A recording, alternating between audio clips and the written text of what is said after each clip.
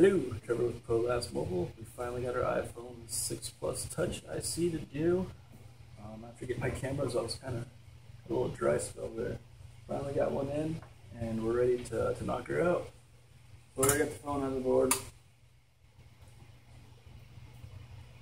This one has the classic gray bars at the top, so we're just going to replace the meson. What I'm doing right now is just removing the overfill off of a problem area, the proximity sensor in front camera,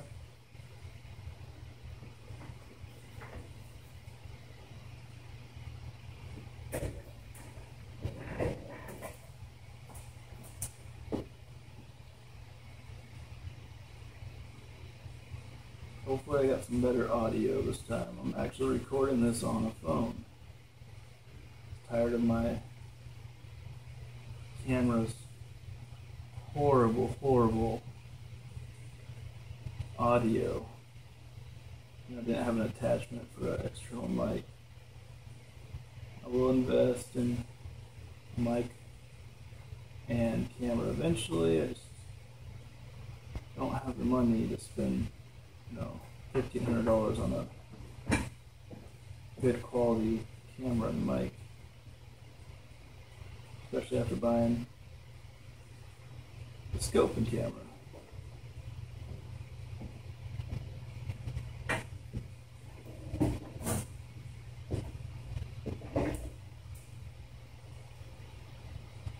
Now you can skip, any precautionaries. You're fast and smooth. You probably won't have any secondary defects.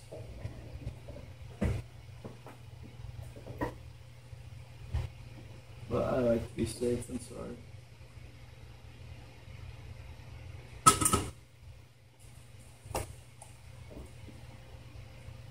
Wi-Fi connector here.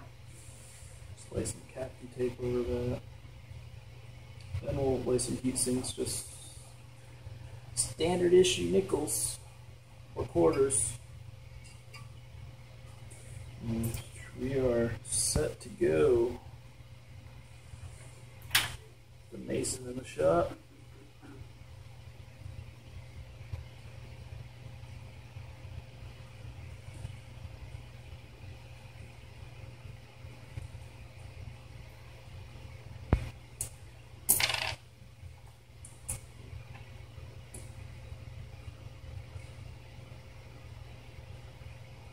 Hopefully we can get this on the first shot.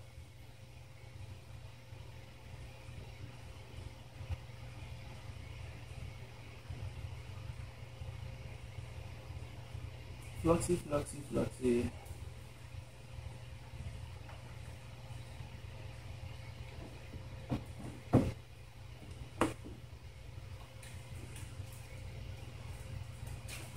Using a Chip Quick SMD 291. It is a no clean flux, but we'll clean it once we're done. But we can test without cleaning it. I better grab my mesons out first.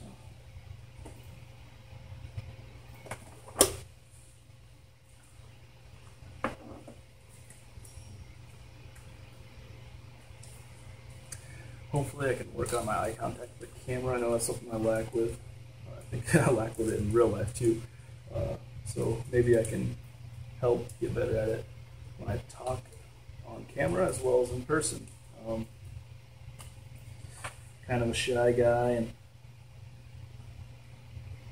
trying to break out of that. Not shy though, but I had a few drinks in me. I'm sure everyone can relate with that. Well, anyone that's shy and drinks. Don't break right out of my show.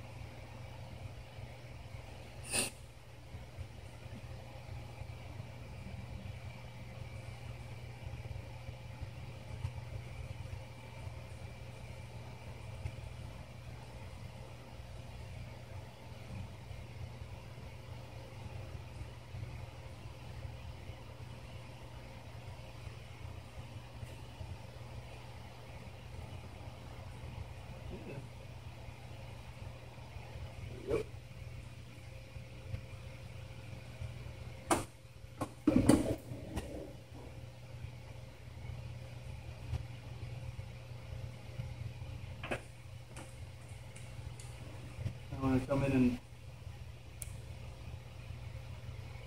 re-tin these with leaded solder.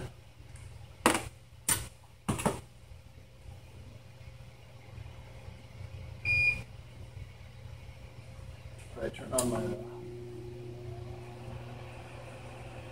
fume extractor so I don't get cancer here. I always forget to turn that on.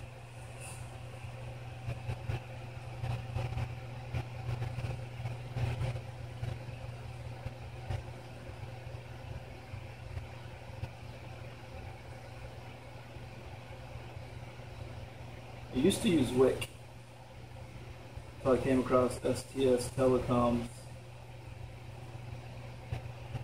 little video, and he just retins them. I'm so glad I found his video. I was actually referred there from a buddy of mine who does this work too. So I was lifting pads. I was lifting all the non-connect pads, so it wasn't too big of a deal, but you know, scary stuff. I don't like doing it.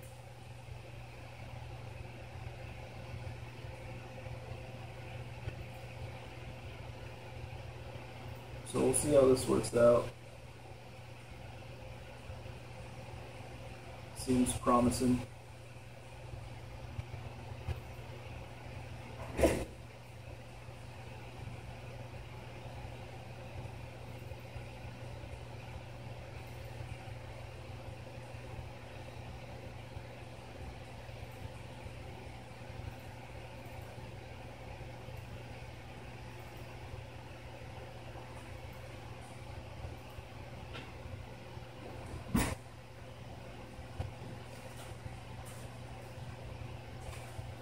Always want enough flux on the board.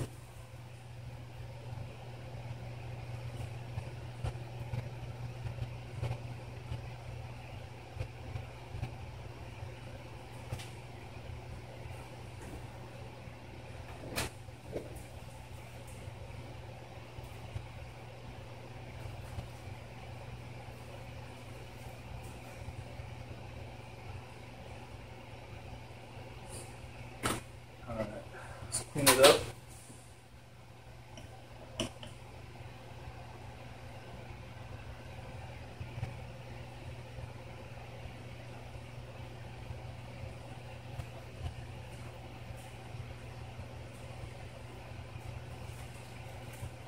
Keep tipping alcohol, cleaning it up.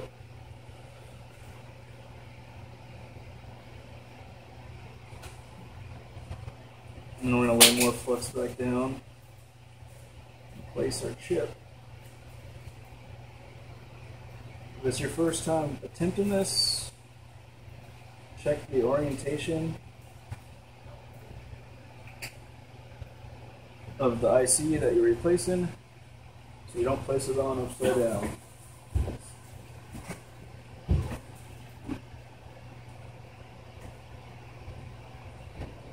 Dry off the alcohol.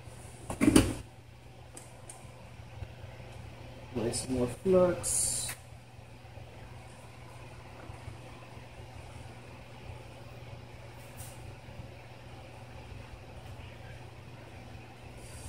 Put on our new Meson IC.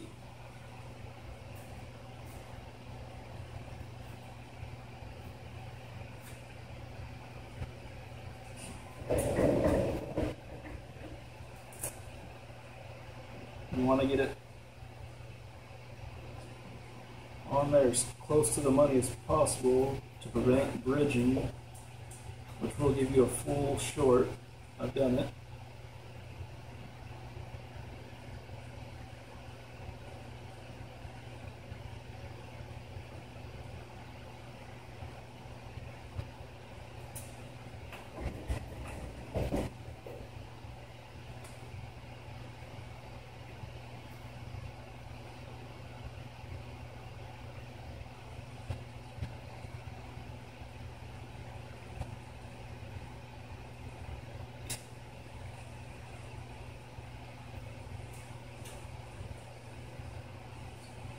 Seems to always take me the longest part because I never am sure if I'm getting it where I need to be.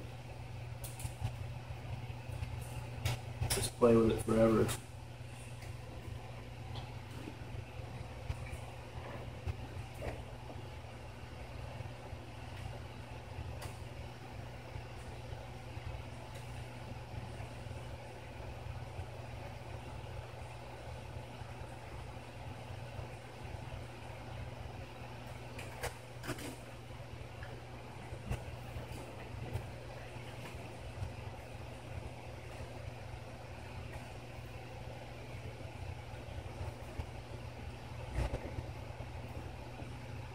Notice it snapped just a second ago.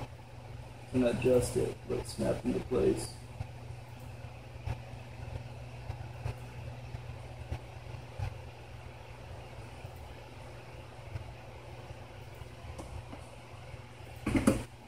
Usually about 30 seconds usually is the magic number if you're running with the correct temperature.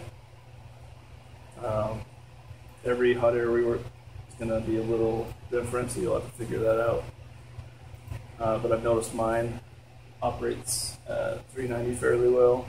I don't know if that's 390 degrees Celsius. I don't know if that's higher than what's recommended, but that's what I use.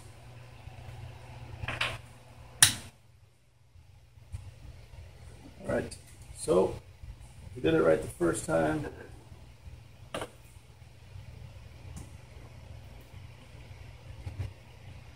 And we're done. And it's how fast these can be, as long as you get them right the first time with no secondary defects.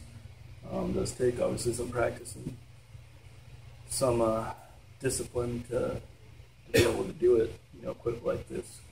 It's not the easiest job.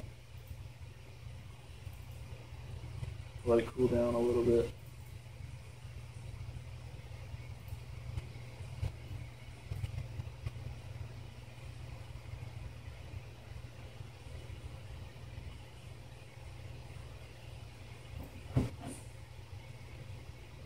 It snapped pretty far when it snapped, so hopefully I didn't get any bridging going on. Let's look at my proximity sensor line.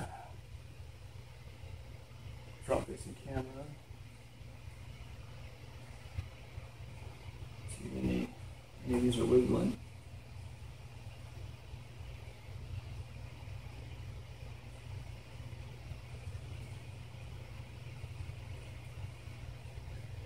Oh, they all still seem to be stuck where they're supposed to be, so that's good. Alright, we're cooled down enough.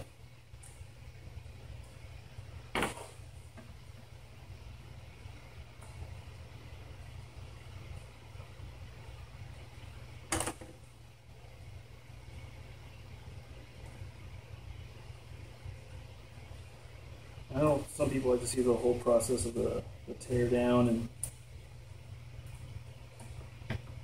the replacement, but you guys know how to tear down a phone. You guys don't need to see that. That's boring. I don't tear down the phone. I make my employees do it. So I do not like disassembling phones all day.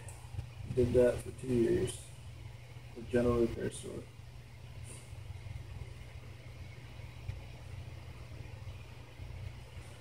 Might have to tear them down still. It still help out.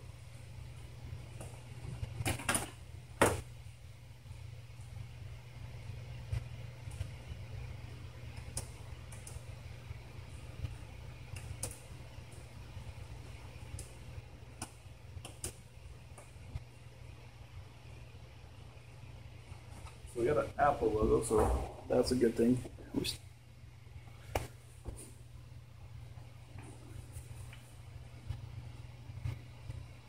So there's no short since the phone is booting up. Make sure there's no lines across the screen, and then we'll test all areas of the screen for dead spots. Notice the very far left side of the screen likes to keep giving me issues. We do have touch. Let me go get the passcode.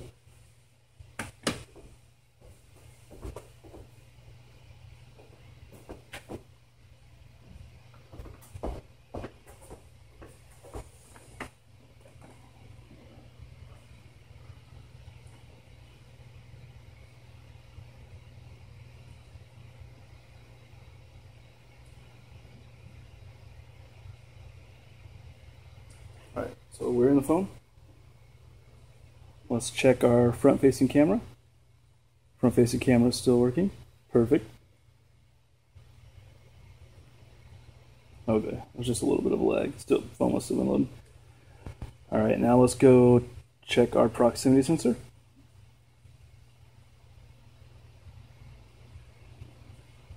So we're just going to record here. If you put your hand over here, the phone should black out like it does, and it is recording our voice. Hit the playback. Okay, and I listen to the speakers coming out there too. So everything so far is so good.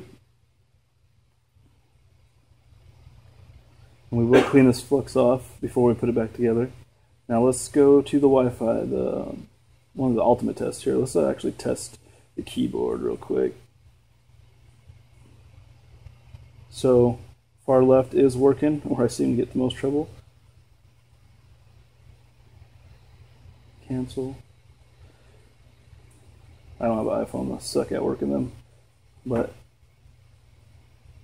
read all. Yep. Perfect. So no dead spots. And the last test, the Wi-Fi. It's not grayed out, so this phone is done and ready to be put back together. And that's how quick it can be, as long as you're smooth.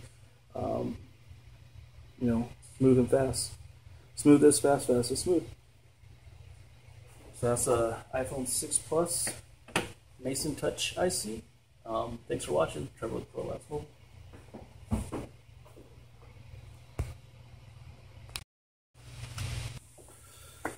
Test real quick. Others do a drop touch. So I'm going to empower them. Definitely, so you don't get it.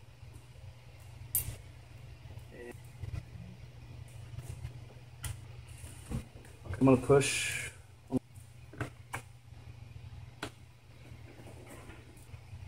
See, there's any blind press, not that, but yeah. So pressure connectors, the touch ICs. Bars not getting any drop of touch. All right, we'll see.